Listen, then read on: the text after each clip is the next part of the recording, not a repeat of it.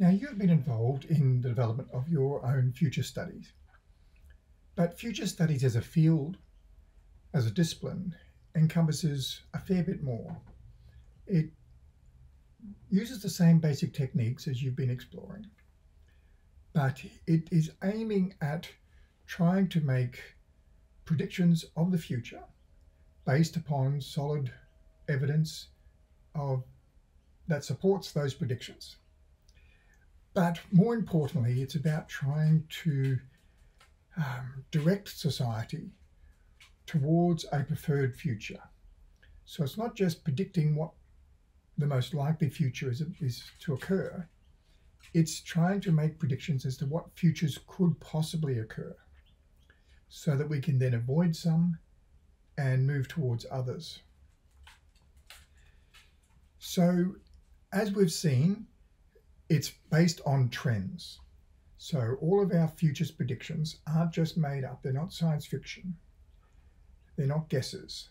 They're based upon evidence that we can find in the data that we can develop trends on and then make extrapolations as predictions. So that is the fundamental nature of all future studies, that it must be based upon some form of evidentiary basis. Now, it can be numerical data and so forth. It can also be based upon expert opinion, and we'll be discussing that and exploring that in the next unit. But there are generally some drivers of change. Trends don't just happen for no reason. There are mechanisms in society that cause these trends to occur.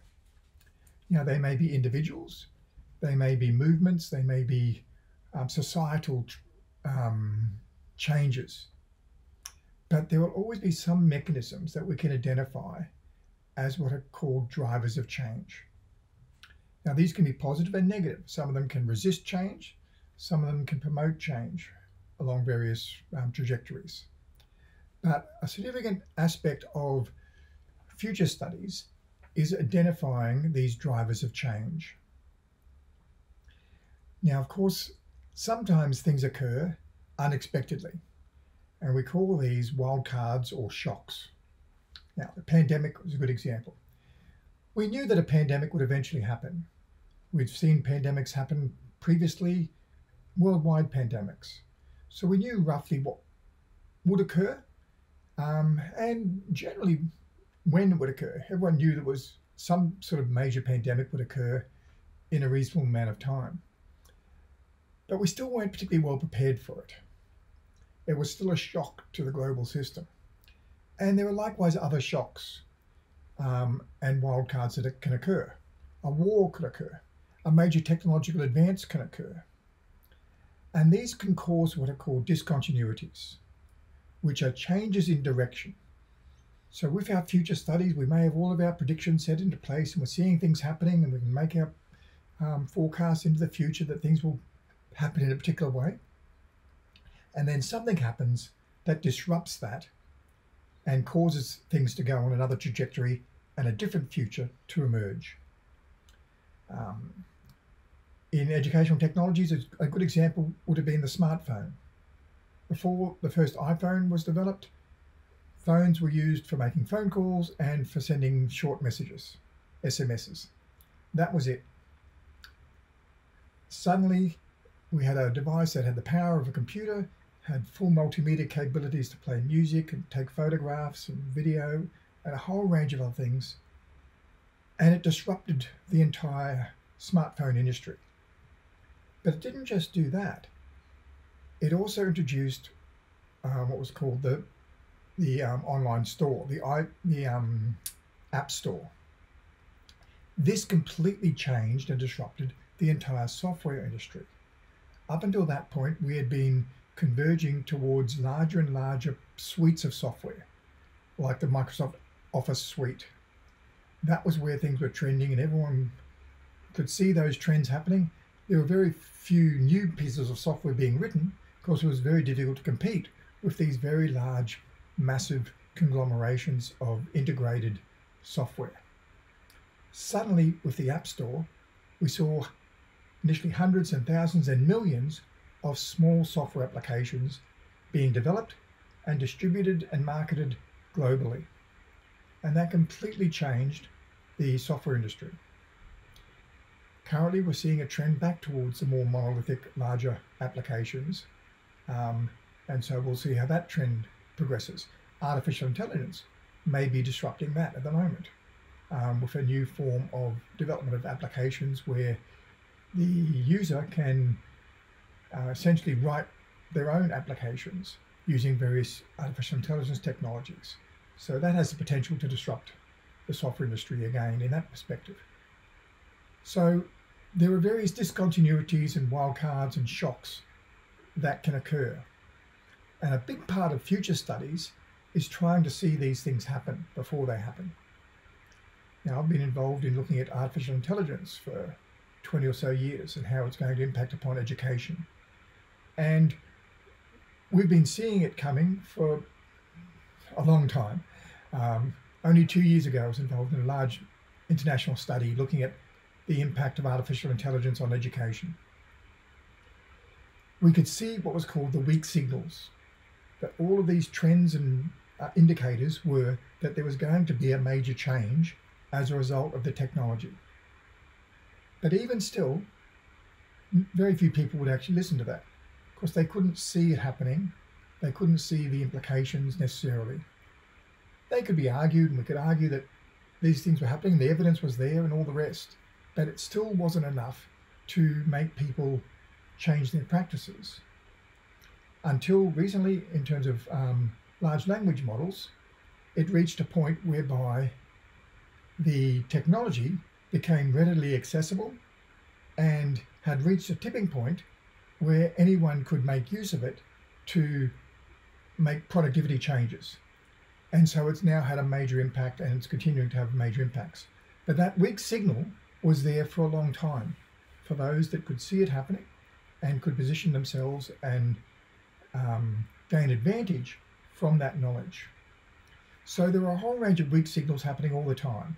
And a big part of future studies is trying to detect these and incorporate that into our planning and our practices. Some others would be personal robots. There's a lot of weak signals that within a few more years, probably about a decade, we'll have personal robots that will walk around beside us doing all of our manual chores. All the signals are there that that's going to occur.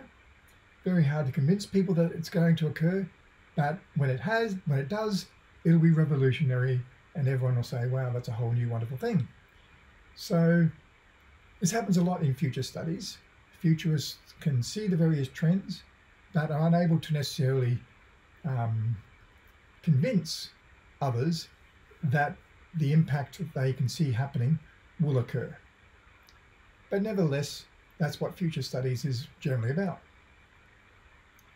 So there are four main approaches to future studies.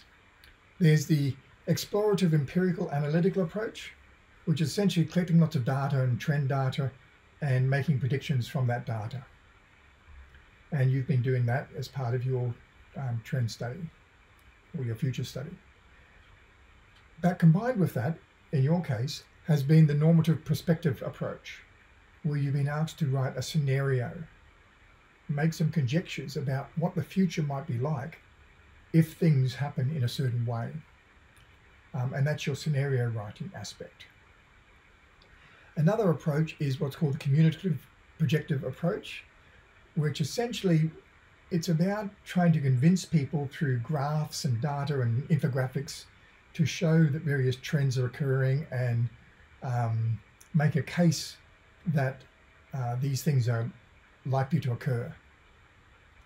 And then finally, there's the participative creative approach.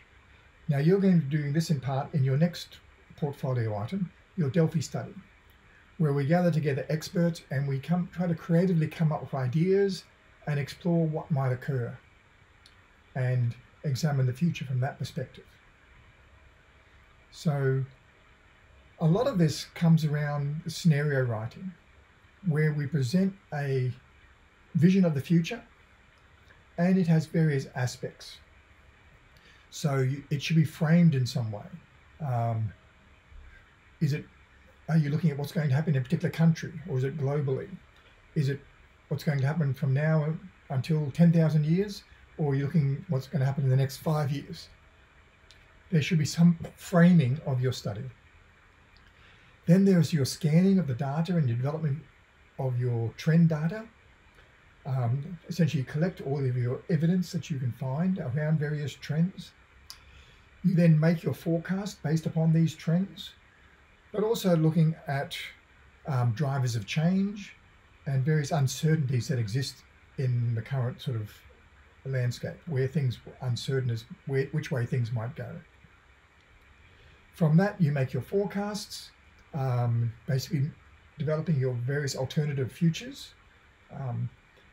And then you have what's called your foresight, where you frame what a future might be like if various things come into place. And part of that is your visioning, where you try to envisage the preferred future. So based upon all the different things that might happen, you try to create a vision of what you would like to see happen, or what you feel would be the most preferred future. And then futures studies, futures research is generally not pure research. It does have a social agenda. It's generally about trying to argue for and direct change towards a preferred future.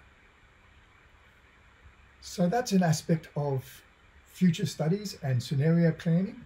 Scenario planning can be really useful in identifying weak signals, and also helping us identify our preferred futures. But it does take a fair bit of time, and it can be quite intensive in terms of getting experts together and building up teams to consider developing preferred futures. So think about your scenario, about the mega trends that might be reflected in your scenario, about any technological discontinuities or disruptions that might occur, and how these might affect the predictions that you've made in terms of your scenario. And share these onto Teams.